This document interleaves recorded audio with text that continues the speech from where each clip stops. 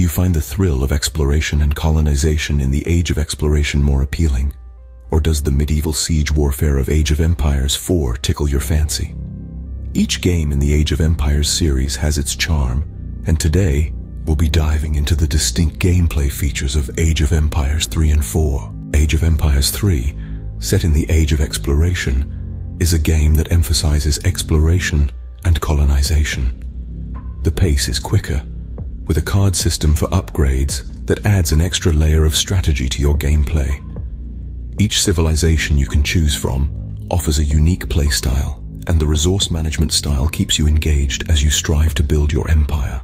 On the other hand, Age of Empires 4 takes you back to the medieval times, focusing on siege warfare. Strategic unit positioning and research are key in this game, and it offers a different set of civilizations, each with their strengths and weaknesses. The pace is a bit slower, allowing for more in-depth strategic planning. Both games boast active online communities, and whether you're a seasoned player or just starting, there's a place for you. Age of Empires 4 might be a touch easier for beginners, but never fear. Age of Empires 3 also provides comprehensive tutorials and campaigns for new players. One of the best parts: there are no gameplay affecting microtransactions in either game. Optional cosmetic DLCs are available if you want to customize your experience, but the core gameplay remains unaffected. And while system requirements vary, with Age of Empires 3 Definitive Edition having lower specs, both games offer standalone experiences without the need to play previous titles in the series. In this clash of titans, the choice between Age of Empires 3 and Age of Empires 4 truly depends on personal preference and desired gameplay experience.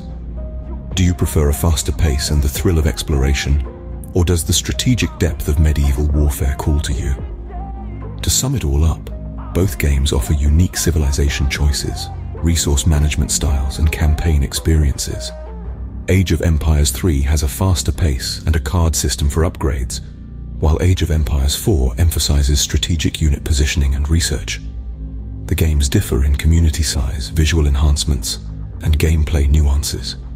So whether you're a fan of the Age of Exploration or the medieval times, there's an Age of Empires game waiting for you.